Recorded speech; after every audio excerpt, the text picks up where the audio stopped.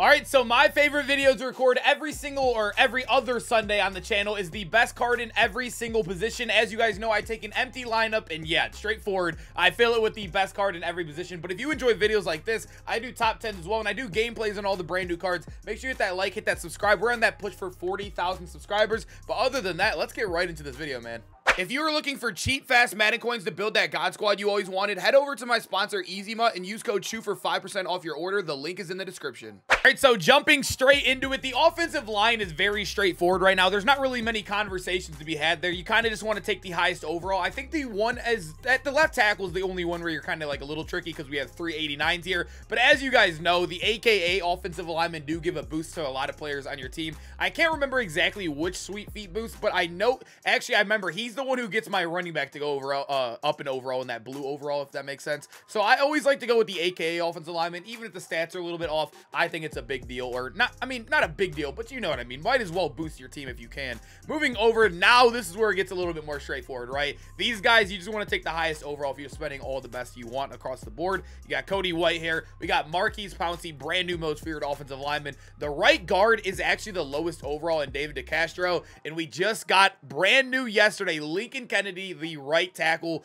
Look at the offensive line. So you have a very, very good offensive line across the board. I also think that David DeCastro gets boosted up to a 90 as well if you want to go ahead and put our guy Country Strong as a backup. I think most people should do that. I currently still have him as a backup. I hate spending that much on a backup, but he still will boost overall players on your team, so that is very nice to see. And then to finish off the top row, we kind of flew through this part of the video. The top row, the tight end one, we all know who it is. If you're running him at wide receiver, though, say if you're running him at wide receiver like a lot of people do, you could go ahead and go with like George Kittle here, or even like the free Travis Kelce. The Duke is still amazing, but for the video purposes, I want to keep it straightforward. There's no competition right now. Kyle Pitts is the obvious best tight end in the game. Now we get into the skill positions on the bottom row here. We have 3 wide receivers, a running back, and obviously a quarterback and the fullback. Yes, we're not going to forget about him. But the wide receivers are very, very, very good in this game. I will say the unstoppable DK Metcalf is who I'm going to lean at number 1 right here, though. You're obviously getting a 6'3", 90 base speed wide receiver in DK. But this is where it gets tricky. I think there are so many guys you can go with. Torrey Holt is amazing. I even think DJ Moore at 89 speed is very good. You obviously got your tall guys and guys like Mike Evans and Calvin Johnson. I don't think there's a wrong answer. Let me just say that. I think Tyreek Hill is still amazing, too, if you wanted to use him. For me right now, what I'm currently using, I'm actually using Pitts at wide receiver. Actually, you know what? I think I'm going to do that just because wide receiver is a little weird right now. I think I'm going to actually fix this up a little bit and low-key throw Kittle right here. Move Kyle Pitts down because I think I would rather have Kittle here than one of like a weaker third wide receiver, if that makes sense. And then honestly, for wide receiver 3, you can literally go with anybody here. I think you can go with DJ Moore, Torrey Holt, Tyreek Hill, Calvin. Go with who you want right there. I guess I'll lean Torrey Holt just cuz, but I don't think wide receiver 3 is like a must, like where you have to have a certain guy right there, if I'm being completely honest with you guys. But now we move over to halfback, where this one is, I think, between 2 different people right here. I like Walter Payton a lot. Obviously, Bo Jackson's still a go. But I do think it's between these 2 guys. I love CMC's animations. He gets the best animations in the game. He's also very, like, skinny in-game. So he's fitting through a lot of holes. He's not getting touched at the line of scrimmage a lot. But you are getting a Marshawn Lynch right here. He has 90 break tackle, 89 trucking. His catching as well. I know the catching is like a big thing I used to look at in the past. But gift wrap being in the game, everybody should have gift wrapped on their quarterback. It basically makes a guy like Marshawn Lynch turn into CMC. You can even go watch the Marshawn Lynch gameplay we had. He had many contested catches. I feel like I want to go with Marshawn here, but I wouldn't fault you if you went with somebody else. I think running back kind of depends on your play style. But quarterback, we just did our top 10 quarterback video yesterday. We're going to lock in our guy, Joe Montana, right now. He's actually literally being used by almost every MCS player, every pro right now. I think Howard Master is just way too broken. For 3 AP, and then you can get Gunslinger and Gift Wrap for a total of 6 AP. That's all the abilities you need. He has it all in one place. Joe Montana, I got to lock him in right here. And then to finish off the offense, obviously, we're going to go with that X Factor, or not the X Factor, the AKA, I guess you could say X Factor too. Mike Alstott, A-Train, whatever you want to call him, man. That's what I think the best card in every position on offense looks like. All right, so the top row on defense, as you guys know, I do give you guys 2 free safeties and 2 strong safeties, only because I know some people use their team in different ways. A lot of people like to have depth at their DB position in general. So we're going to start with free safety, where we do have a guy that I believe to be top 1. Also, I feel like free safety is one of the weaker positions in the game. Right now, Paul Krause kind of steps above all these other guys. You can see Sean Taylor came out, what, like over a month ago. Jesse Bates, the same exact thing too. They both came out like at the exact same time. So Paul Krause is just basically by himself up here. I almost don't want to put anybody here just because how weak it is. I guess I'll go Sean Taylor, but yeah, we need some more depth over here, man. We need another free safety in the game. Brian Dawkins, I don't know who I want over there, but give us somebody, EA. That's all I'm asking for. Now we move to right outside linebacker, where we actually have a Micah, who I think is the best in the game, but I can't put him here yet because he is not obtainable. You can literally not get him yet. Even with the XP glitch that happened last week, you could still not even get him. I gotta go with my guy, Khalil Mack, man. When you look at him compared to other guys, he still looks very, very good across the board. I think LT is still really good. I think the free Micah is still amazing, but I've seen this Khalil Mack absolutely wreak havoc against me and also for me online head-to-head. And then middle linebacker. Usually in these videos, we'd be like, who cares? Middle linebacker sucks. Who really cares, right? Just put anybody there, skip past it.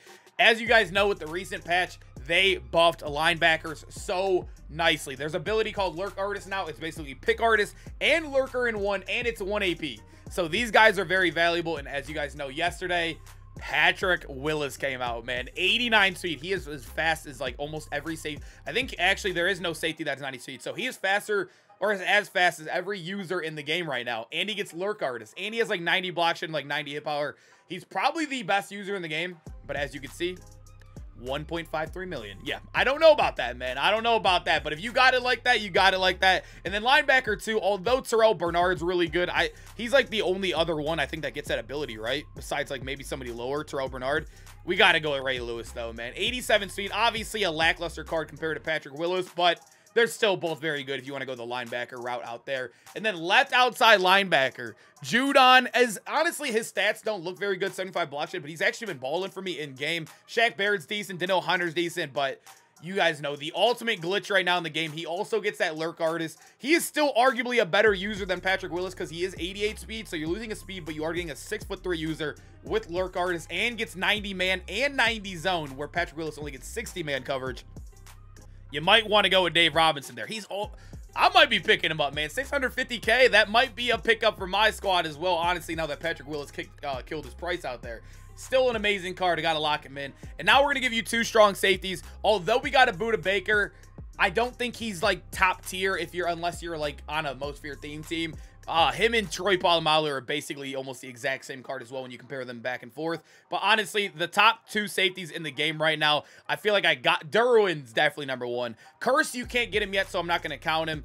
I think it comes down to these 2 right here.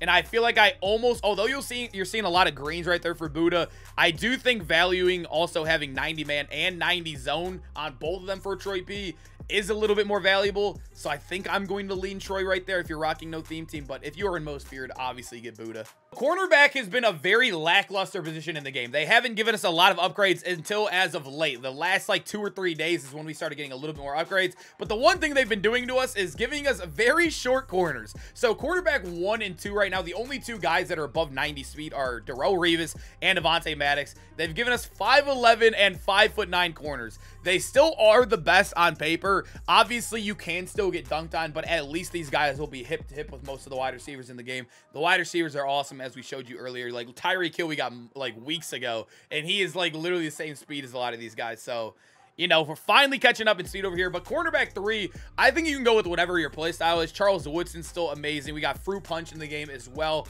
I think you can go with either or, but I feel like I'm going to go Woodson right now.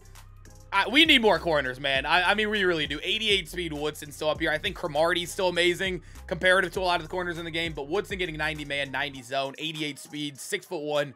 Gotta go with corner 3, but we need another upgrade, man. Keep giving us DBs, man. Bless the defense, EA. That's all we want right now in the game. And to finish it off, we have the defensive line. And right end is tough. I will say, like Trey Hendrickson, they did cheat him, 74 block shed, you know, not the best card in the world. These 2 are absolute gods in this game. Let me say I've used them both. They are both really good, but I'm not going to lie. I feel like I am going to end up selling Von Miller on my team and going back to Miles. You can see he is only 1 speed slower. He's 20 pounds heavier, so he has a bigger player model in game. He also does have 90 block shed compared to Von's 87. The power move's a 91 compared to Von's 85. And then obviously the finesse is a little bit lower on Miles, but the bigger body, only -1 speed. I feel like Miles has played a lot better, and he also can play really well with D-tackle if you want to move him over in a 4-down lineman set. I think you can go with Von there, but I think Miles has been an absolute demon for me. Obviously, I've been killed by him too online, head. But moving over to D-tackle, we have a lot of them now. We've just got 3 90s. We barely have any 90s in the game, and 3 of them are D-tackles, which is kind of crazy. But John Randall, compared to these guys, you can see he's much faster, right? 81 speed. The Excel is still decent compared to Gravedigger's 92, which is insane. But you can see he has 92 block shed, 90 power move, and an 89 finesse move. So very good stats across the board. Quinnen's still really good, but John Randall's a different breed right now in the game. If I had to go number 2, I'd probably go Gravedigger right here. I think you can go with any of those 390s, though. They're all amazing at the end of the day. And that left end, this is another weak position. Just like free safety, there's only really one guy you want to use. Jared Allen, although he's been kind of just meh for me, look how much better he is than literally everybody else. Yeah, it's not even close, man. The left end is a lock in Jared Allen. That's what I would say is the best card in every position, what it looks like on defense. You can switch it up a little bit, but I think that's kind of the main focus there. All right, boys, I hope you guys enjoyed the video. Make sure to comment down below which players are you using on your team. Which guys would you swap in and out on this list? I know it's a little bit hard because everybody has different play styles, especially for like corners and obviously like wide receivers / running backs, whatever you truly like and it's working for you. Don't make this video sway you away from that. If you're winning games, stick with what you got, man. If it's broke, do not fix it. But I hope you guys enjoyed this video. Hopefully it can point you guys in a little bit of a direction. But I hope to see you guys in the next one. We got some AKA gameplays tomorrow, and I'll see you guys there. Peace out, boys.